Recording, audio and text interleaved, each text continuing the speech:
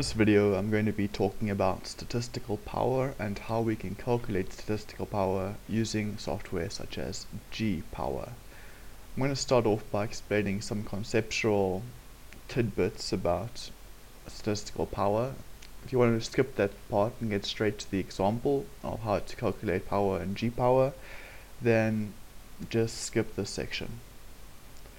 So, what is statistical power? Power is related to type 2 error, the lesser known of the type errors, and type 2 error is concerned with the equally serious problem of not finding a difference that actually exists. This is opposed to a type 1 error where you find a difference that doesn't actually exist. So statistical power is inversely related to beta, or the probability of making a type 2 error. So in short, power equals 1 minus beta, or the probability of making a type 2 error.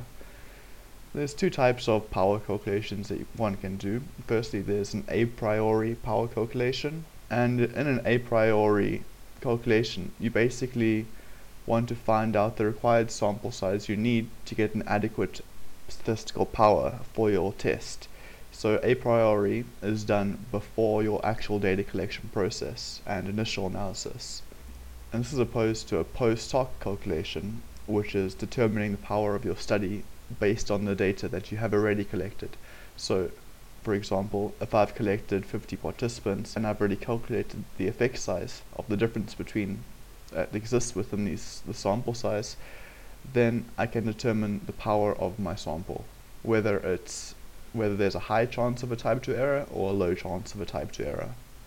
There are many ways to manually calculate power, such as those given in Howell's textbook, but in my opinion it is easier to use G-Power, mainly because it saves you time and you know that there won't be any errors made in your calculations. So just to discuss a few factors that influence statistical power. Firstly, it's the alpha level that you set. So having a smaller alpha level, such as 0.01 as opposed to 0.05, will increase the chances of you making a type 2 error. Secondly, the magnitude of the effect size.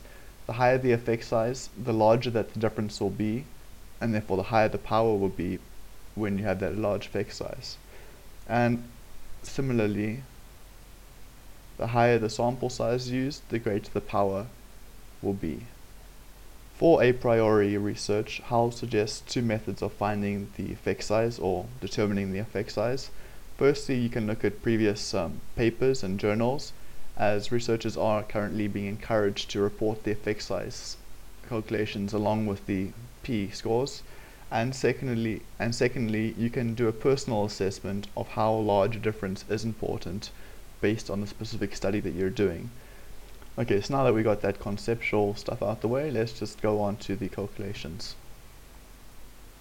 Alright, so I'm going to be using G-Power version 3.1.9.2, and I'll link the URL for this program in the description. So basically, to start off with, you can see here the tests family. So you have the exact tests such as Fisher's Z-test, the F-test such as your ANOVA families, T-tests such as independent and dependent samples, chi-square tests, as well as Z-tests. For this example, I'm just going to be focusing mainly on T-tests, and going to be focusing particularly on the statistical tests of correlations, difference between matched pairs, and difference between independent pairs for T-tests. And I think those are mainly the primary tests used. Okay, and then here the type of analysis we can see, along with other options such as sensitivity analysis and criterion analysis, we have a priori, which computes the required sample size based on the power that you want to achieve and the effect size that you're using, as well as post hoc. So this computes the achieved power of the sample that you have already collected. So let's start off with an independent samples t-test. So the parameters that you need to focus on are the tails. So this is a two-tailed or a one-tailed test. If you have a one-tailed test, the power will likely increase if you have the same amount of sample size and effect size as a two-tailed test. This is because you're really only looking at one direction of difference. So all of the power will be focused on one side of the normal distribution, basically. However, people generally do use two-tailed tests as opposed to one-tailed tests, so we're going to stick with that.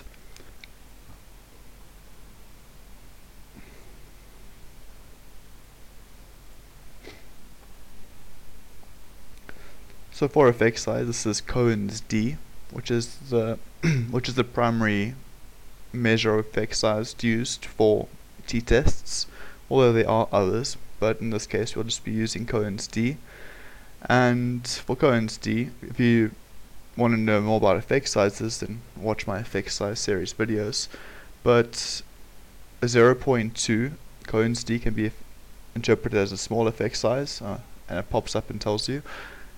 0.5 is a medium, and 0.8 can be considered a large effect size. So we're going to start off with a small effect size and then work our way up, just to show how differences in power can be calculated. And then our alpha size, alpha level, 0.05, which is quite default, can generally be changed to 0.01 as well, but we're going to leave it at 0.05 for now.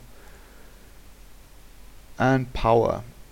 So this is the power that you want to achieve.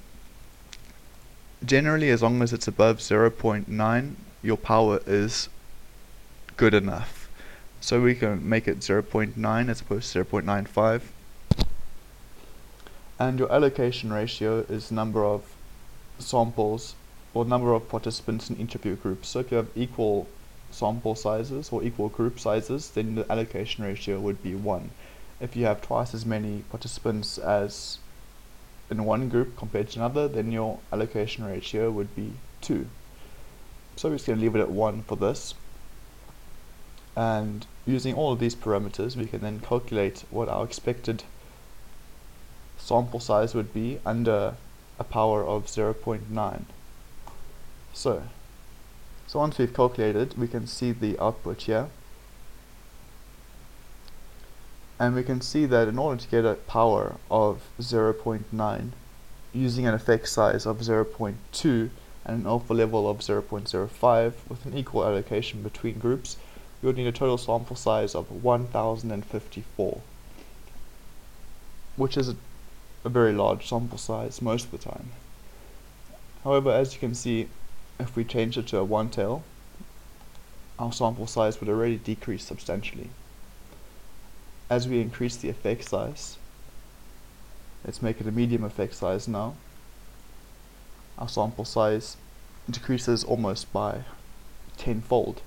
So we would have a required sample size of 172 as opposed to 1054 if we can increase the effect size from a small effect size to a medium effect size. Now if we were to have a large effect size, the sample size becomes much more manageable at a total sample size required of 64. And again, if we make it a one-tailed test, it becomes 56 at a large effect size. Now as your power prediction or the power you want to achieve decreases, the total sample size needed would decrease as well. Okay, so if we wanted to do a similar a priori test with dependent measures, it's pretty much the same parameters as opposed for the allocation or the proportion allocation of the samples, because you would have to have matched samples, obviously matched data. So now Cohen's dz, which is a slightly different calculation, you can check out the first effect size video for an explanation of what Cohen's dz entails and how to calculate it. If we wanted to have a power of 0.90 again, we would need a sample size of 44. But note that as we're using a dependent means or a matched pairs design, we would need 44 participants in each matched pair. So in total, if you're having two different groups or not using the same participant twice, you would need double the sample size. But because in matched data it counts number of matched pairs, not number of individual items, that's why it says you would need a sample size of 44. Just take a note of that. And lastly, for correlation, you would firstly need to determine your effect size for the correlation, and that can really be, you just click on determine, and the coefficient of determination for a correlation test would be your R value, or if you're doing multiple correlations, it would be your R squared value. So let's say we achieved a correlation value of, so let's say we achieved a moderate correlation value of 0.5. This would then be transferred into an actual effect size, and then we can calculate and transfer it to main window. Then once we have, let's make it power of 0.9 again, just to keep it consistent. And once we have our transformed effect size value, we can then calculate and determine that we need a total sample size of 13. If we had an initial R correlation value of 0.5 transformed into an effect size of 0.7 and an alpha level of 0.05 and a power of 0.9, as well as using a two-tailed design, that would be our required sample size. Okay, so now let's move on to post hoc. So this was a priori, which means that you're trying to determine the sample size that you would need given the amount of power that you want to achieve. So if we wanted to, let's say we've already collected our data and you want to determine the sample or the power of our current sample, we would go to post hoc, and we're going to start with correlations again.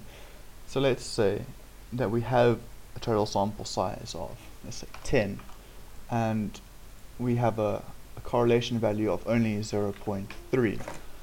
We calculate the transferred effect size and move it to the main window, and we get an effect size of 0.54.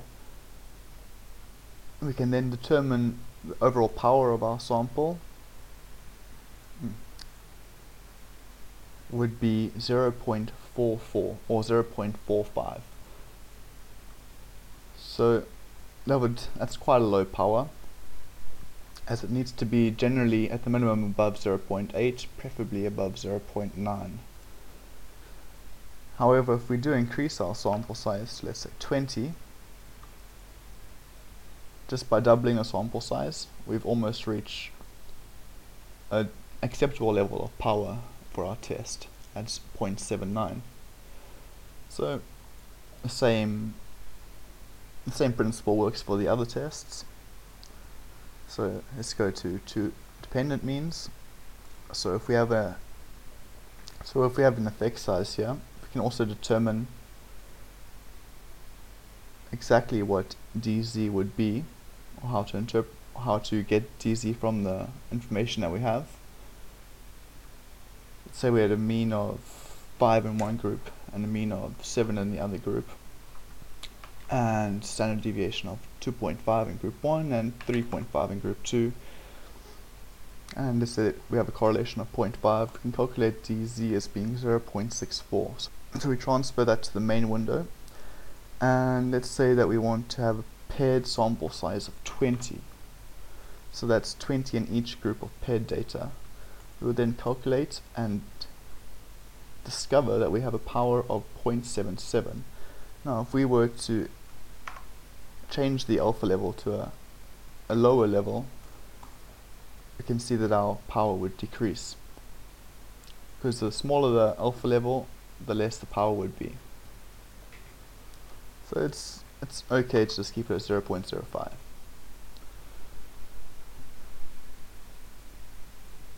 And lastly, going to the two independent groups. So let's say we have a Cohen's d, which you can also calculate here, unless if you don't know it. So let's say we have a Cohen's d of 0.8, a high level of difference in the measures, an alpha level of 0.05, two-tailed, and let's say sample group 1 has 10 people, and sample group 2 has 7 people. So it's not proportionate here. We can see that the overall power would be quite low. However, even though the effect size is quite large, the sample size is just not big enough in this case. However, if we were to increase it to 20 and 20, it increases substantially. If we were to increase cones D to 1.5, which is possible, we'll see that we have almost a perfect power level of 0.99.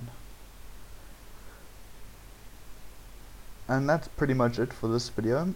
I hope it was useful in helping you to achieve in whatever you wanted to achieve by watching this video. If it was, give it a like and subscribe. If not, sorry.